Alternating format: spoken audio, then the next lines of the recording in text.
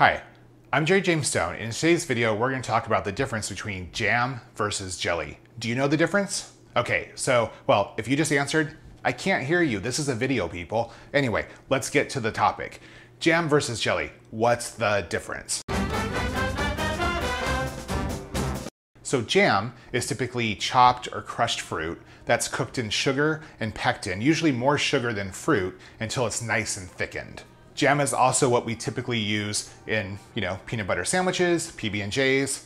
Even though, they say jelly, it's typically jam. It's also used in pastries and cakes. Unlike preserves or jam, jelly has no fruit. It's actually just the fruit juice.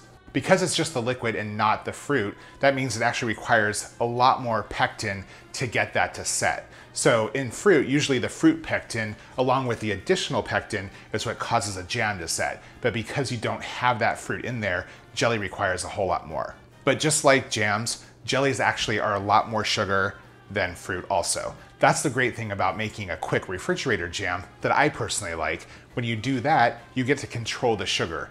That consistency doesn't matter because you're only going to be able to keep that for about 3 weeks versus a typical store-bought product, which can last a lot longer, but there's a lot more sugar in there. One benefit of jellies is they can kind of be used as a glaze. So you can thin them out and use it to put as a glaze on a cheesecake or other desserts. Because of the lack of fruit, they are a lot more pliable. That is one benefit of them.